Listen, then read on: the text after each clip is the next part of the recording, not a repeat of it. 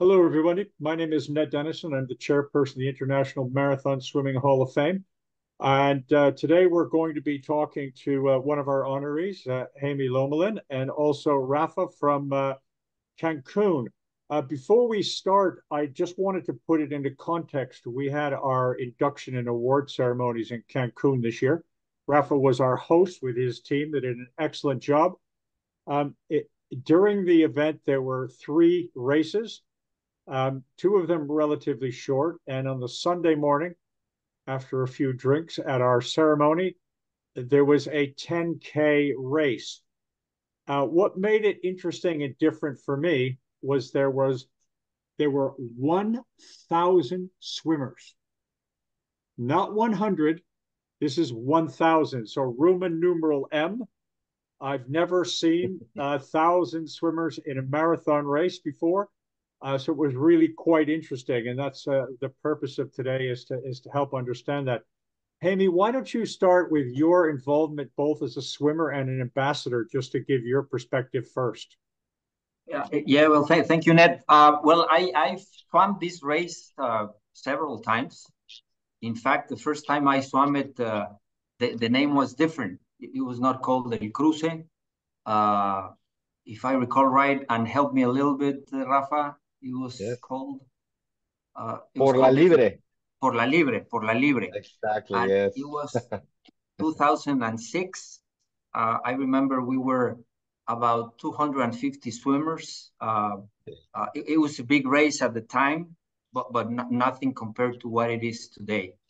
Um, great experience. In fact, I remember I won that time, the first place absolute. But then I came back and I saw the race and the organization, just how it grew significantly uh, up until these days. Uh, like you said, it's over 1,000 swimmers. It is incredible. And I think one of the best things that the organizers have done is that it is an international race. You got people from all over the place. Uh, I guess if I'm correct, there are like over 20 different countries represented at the swim, which is something I would say very few swims have in the world. So we're proud to have it in Mexico, in Cancun, and there is no doubt that the swim has really helped tourism in the site whenever they have El Cruce. So as a swimmer, as a Mexican, I'm glad to have witnessed all that. Rafa, started tell us a little bit about this 2024 swim, the three races, the numbers in each race, the number of boats, volunteers, no wetsuits, everybody with a bubble. Just help us understand the overall picture. Yes, thank you so much once again. And of course, thank you, Jaime, for being here. This is amazing because we've been growing a lot with this event. This event actually is like another day in the office, somehow, because, in the weather, you have no expectation what's going to happen, in a way that you're preparing everything for, as you said. But you said 1,000 swimmers for one piece of the event. As you know, we have three parts, and we had 1,700 in this year. So it's huge. We have 2 days, and the 10K is exactly as you said. Is exactly 1,000 swimmers. Exact number 998 swimmers this year we had. It was huge. It was amazing. But as you know, and as you notice, you have to be prepared. This event, as you know, is from one island to another island, is point to point. But you have many things that can change. The weather is the main factor here. And as you saw, the logistics, the operation, everything is a lot going on. We have, as you mentioned, 1.9K, we have 320 swimmers. 3.8, we had 486 swimmers, and 10K, we have like 1,000 swimmers. So it's a big event. That's why we have to have 2 days for this. And the logistics goes like so extreme from one day to another day, because as you know, well, in this case, we didn't have that idea. But at the beginning, as the main race, you have to end up on the other side of another island. And imagine in this case that we have to bring everything back to Cancun because we had these curse um, modifications, you know. So it's a huge event. We have a very good results, and we've been growing with the great ambassadors as Jaime this year, and some of new ones coming next year. So Rafa, you said no wetsuits allowed because the water is warm. Yes, Everybody exactly. must everyone must wear a bubble for visibility. Yes, exactly. That's really important because the weather heat is 27 Celsius, you know, degrees Celsius. It's really, really hot, as you know. And wetsuits just increase this problem sometimes for some swimmers, as you know. Maybe some people that comes from Argentina, from the south, they haven't experienced this kind of weather, you know. They haven't experienced this kind of temperatures. So as you know that, of course. And when you jump into these waters are really beautiful, but are extreme for you guys. So we try to explain that you need to have a bubble first.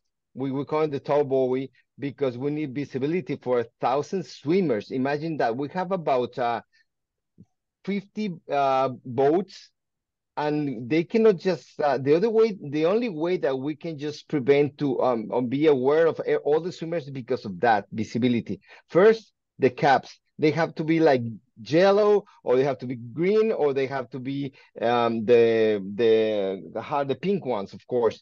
And this visibility comes also with the tow buoy, which has to be either yellow or the pink one. And it's important also because in Cancun or Quintana Roo, this part of Mexico, it's mandatory to have it. It's so mandatory. In fact, we need that certification, and for that we need the buoys, and we need to have those caps. We need some quantities of boats that cover this amount of participation. So yes, it's kind of a lot to work for this, and as you said, that's why we cannot let them wear this kind of suits. How many people did you have volunteering and working over the 2 days? Roughly. Well, roughly is about 300 people.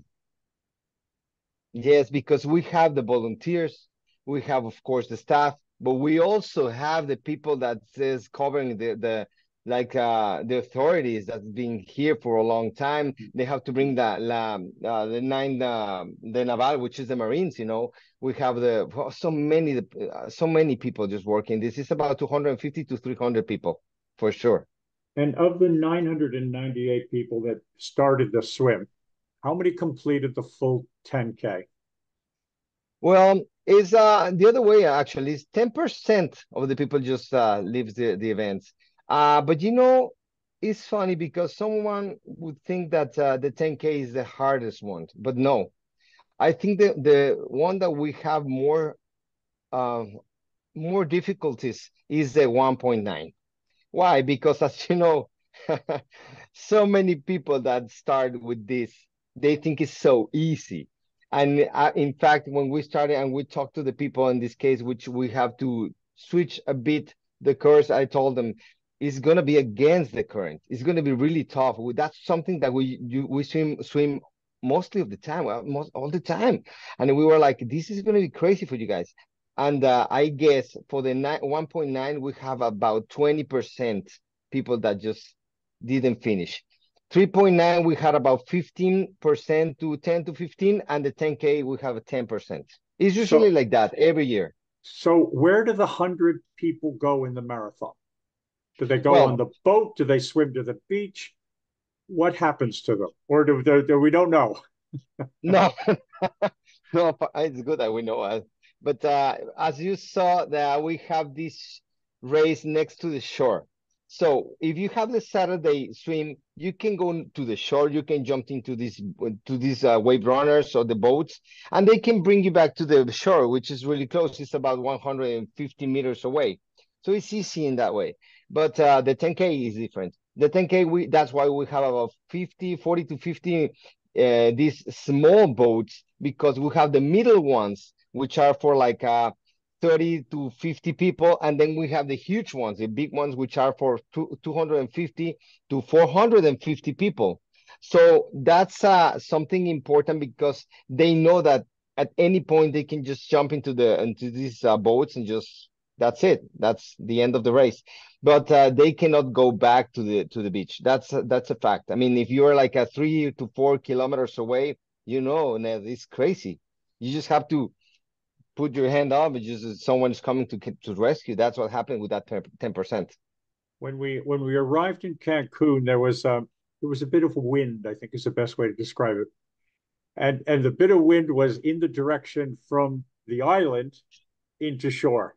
And the experienced Hall of Fame marathoners were all having drinks by the pool and saying to ourselves, if he runs this race into the wind, there's going to be about 6 of us out of 1,000 that are going to finish this, and we're not going to be very happy. We're going to be throwing up the whole way. It's going to take us forever. Another beer, please. And you were very fortunate, very well planned to have an alternative course, which actually was 2 loops. And I know a number of swimmers just decided ahead of time they were only going to do 5. So they swam back to the start or the finish, which was the same spot, with the chip, crossed the thing so you knew who they were. Was that the first time you've had to run that loop course, or does it happen every few years? That's actually an important question, because we have different kinds of directions in the wind. Somehow we have the north ones, we have the south ones. Depends on how it's gonna treat us these days. So in this case, for example, a few years ago we had the same thing, but we had to have the event in Isla Mujeres because the wind was the other way around. So we need the island to cover that course. In this case, it helped us, but it's the first time that we have to make like this hybrid, between some different routes, and understand first the wind, second the current, and third, which is one important thing, is that we need to have most of the boats that come from. Remember that Cancun is so touristic, and everything is open for every boat that comes around. So we need to notify all these boats through the authorities that they cannot go inside this covered or this security line, So it's a lot to work here. So we had to work on this route extremely to be a part of this security in Cancun, where no one can go through. And secondly, where the wind is helping and the current is helping also to the swimmers. So yes, it was the first time we have to do this, but we thought it was the best idea because we have swum this. We understand the weather here. We understand the currents. We understand how the traffic goes. And we have to switch it depending on how it's going to treat us the weather. So that's a good thing. I have to say I was impressed because I've done the circular courses before, and you tend to you don't get a benefit of a current mostly in a circular course. This time I looked at my time after 10K and I went, yeah, I think there was a current pushing us on the outside, and then as we came along the beach, I think there wasn't a current hurting us. So for an old guy, I thought it was like swimming down a river. Oh, this is fantastic. Yeah, that's what we thought. We have to think also on the way that you don't get really tired, and if you're really tired on the way back, it's better to have being tired against the current, because you just can jump into the beach. You can just go and leave. That's it. Yeah. If you're going against the current when you're like 2 kilometers away from the beach, it's gonna be crazy. So we have to think about everything about that. We need to understand how many boats you need to have in that part of the ocean, and how many you need to have on the main point. Remember, there's one main point where you have to go back, and that main point is where you cross. Everyone is there. So we need to understand that in that moment, we need to have like most of our kayaks and paddleboarding, helping the people just to bring them either back to the course or just take them out to the beach. So it's something that it's been working for a while, but we have to actually work in every year is different. So as you saw, we have a great team. We have a great people working in this event, and thank God that for so many years they understand the security of this event, and that's how we try to have the best results. So we had a number of our honorees who went on tours of the Mayan civilization and had a great experience. Um, I saw at the start there were people dressed in Mayan traditional costumes, and there was a smoke ceremony. And certainly, when our ceremony was done, I couldn't help but notice there were 4 or 5 women in bikinis dancing on a pedestal out in front of the discotheque. I'm not Yeah. sure how much that was the Mayan tradition, but tell us about the history of Cancun and the Mayan influence. Well, as you saw, actually, we're surrounded of this. So every day we have to live with these people, which is really, really amazing. We love that, and we want everyone that comes here to Cancun and to this part of Mexico to live that. We have to transmit this that the splendor of the fourth and the fifth centuries before this. I mean, it's so huge, so beautiful. We have the chaman. We have the people that just have this the smoke, where you cross through this. You have the drums. So we want to transmit this to the people that comes here and swim. In fact, there's something important. As you saw, I don't know if you realized, but this chaman, the guide, was speaking in Mayan, and what he was trying to, of course, well, I don't speak Mayan though, but I know what I think that's what he was saying, no? Is that he's trying to ask for this permit, for us to jump into the water and to swim across the reefs and get to the other island. So it's just something, of course, a show somehow, but in the other way is something that we want to bring to all the people that comes from 30. It was 34 countries that came here, 34 this year. It was huge though, and we covered the whole Mexico in the total capacity of the states. So it was kind of beautiful to have people from Kazakhstan, for example, from Russia, from United States, Canada, of course, London, as you know, for sure, we have the best swimmer here from London, and all that we have to present it as the way that we want is through these traditions, which is the Mayans, and that's something that has given us a lot of opportunities to promote the event with many people that comes from either places like as I said, Europe, or either Guatemala, which, as you know, we also share that kind of a traditions, but they love to come here also to have this information. So yeah, we try to bring all this to the swimmers, and I think they enjoy it. So I've been to a lot of events, and many of the events now give out finishers medals. But in Cancun, the finisher medals were big, they were heavy, and there were between the three races, there were at least 1,000 people walking around with 1.9, 3.8, or 10K finisher medals. So to be in Cancun that the evening without a medal around your neck, you had to be working the race on a boat or something because everybody had a medal. Yes, actually, as you saw, our main goal is for them to have this medal. I mean, it's such a so many months for you to swim, because to cross from one island to another island is crazy.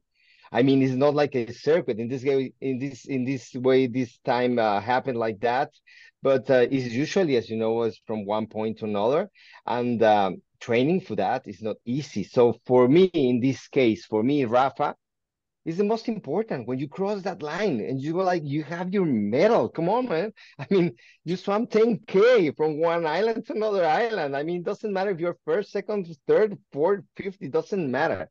Is That's what I love about this event. And that's why we let them swim with fins. Either if you want to take them out, you just want to keep them swimming with those, doesn't matter. But you end up at the other end of the island, and that's amazing. That's how you get this finish medal. So yeah, for me, it's really important that. So you also had age group winners every 5 years up to 65. I have to say that Michael Reed, MBE, the king of the English Channel was sorry, the king of the channel was swimming at age 82. Rafa, when are Yes. you going to add 70, 75, 80, 85?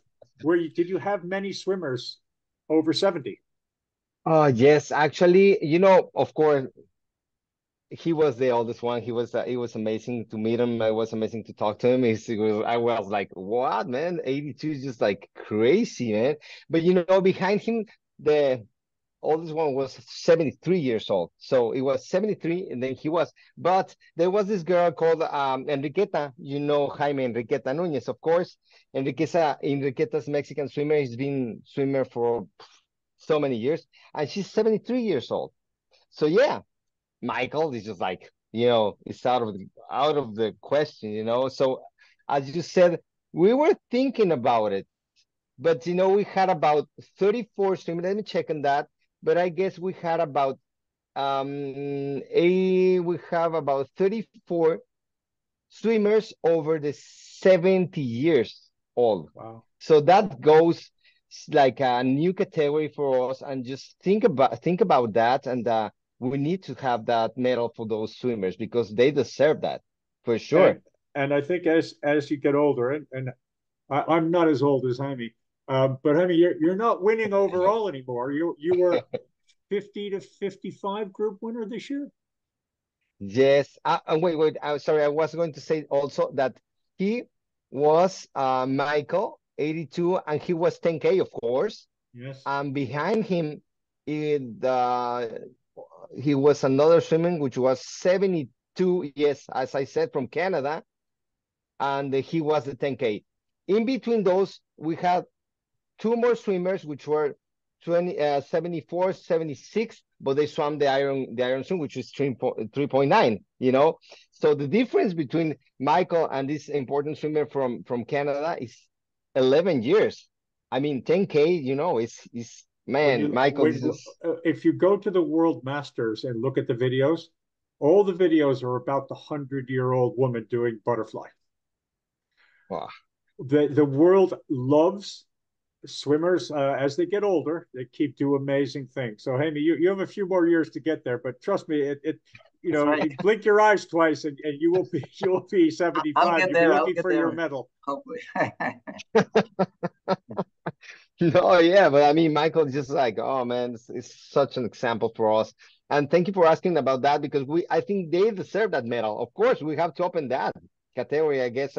But I don't know until what, like 80 to, I don't know. What's your suggestion? Until what year do we have to? I don't know. 5 years. Keep going. Keep going.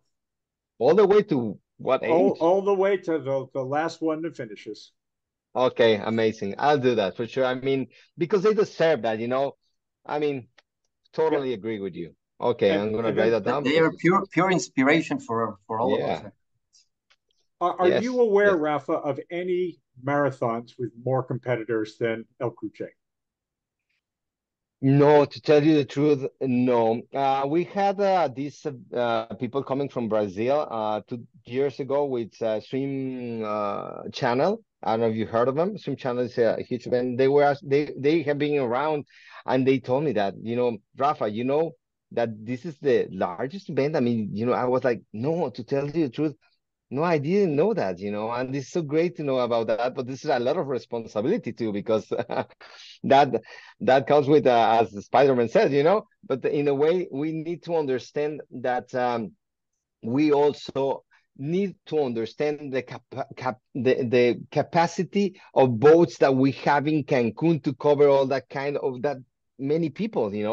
That's why this coming up year, we're gonna bring down to 800 swimmers. Only 800, even though it's a lot of swimmers, only for the 10K. I'm gonna have about it was about 1,400 in total with the other two races. So I guess we want to have to bring down the quantity because of the capacity of boats that we have. But yes, it's a lot of swimmers. You saw that 1,000 swimmers is crazy. How important is the event to the Cancun government calendar? Um, it's starting to, because they saw already how many people comes. They knew about the Hall of Fame. Of course, that's something very important for us. It was very important for them. So starting from this year, they saw the how important it is for the people to come here and enjoy this kind of sports, you know. So finally, I think to you guys also is that they saw El Cruce, and I guess for the next year we're gonna have more of the government involved. So I, thank you again for you guys.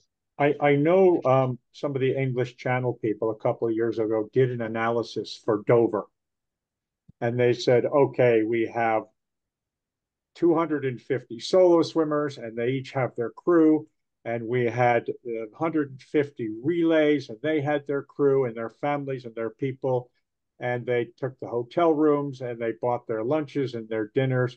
And they came up with this incredible number. I think $20 million Oh, of boost to the local economy. So I would encourage you to do something like that for your event and share that with the government. And the other thing you can say to them is, look, the stag parties are nice. The ladies coming down for their friends getting married, they're nice. But there's a lot of drinking culture for your swimmers. Most of them came. They had a few drinks, but they were very responsible because they had an event to come. They took the hotel rooms. They had the local transportation. They are good tourists. No trouble. yes. Yes, and you know, as you saw also, it's just not the swimmer. It just comes with their families. We have some, if we have like 1,500 people, let's say swimmers, we had about 3,000, over 3,000 people. And that's what they saw. They realized that there's a lot of people coming here for this event. And during this low season, that's something really important. We have this event through the low season in Cancun because it's better for us and better for them. Ah, So you know what I mean? We usually have this event at the end of June. I mean at the end of May, because we have the Marine Day. The 1st of June, we have the Marine Day here, and we usually have this event for them. So then we have the Nationals, which is the Nationals, Jaime, is around the third weekend of May, right? Yeah, it usually gets a week before or after, but that's the Cruce. So Yeah, yeah, and they we have the usually have it in Masters like National. yeah, we're Yeah, overlap very there. close. Yep. Yes, exactly. So we had overlap with that. So we have to move it before, you know, these events. And it was good though, because we also had it was Memorial Weekend also, the last weekend of May. So we were thinking which is the best season. So we have to move it before like the second weekend because of the low season, because there's a lot of more expectations about, oh, of course, the weather is supposed to be better. You have no idea, but right now we've been like for 15 days raining. There's maybe a hurricane coming actually, so it's crazy. It's crazy the weather here sometimes later after June, you know. So yeah, the local people is just looking at us, just thinking about next year, and as you said, the boost local economy is very important for them. so, Raf, I'm going to wrap up the interview. I want to thank you again for hosting the International Marathon Swimming Hall of Fame. The swim was really interesting for me. The other thing that I will say to people is the quality of the sand in Cancun was unbelievable. It was almost like silk on my feet, and the sun was nice, but it didn't burn me.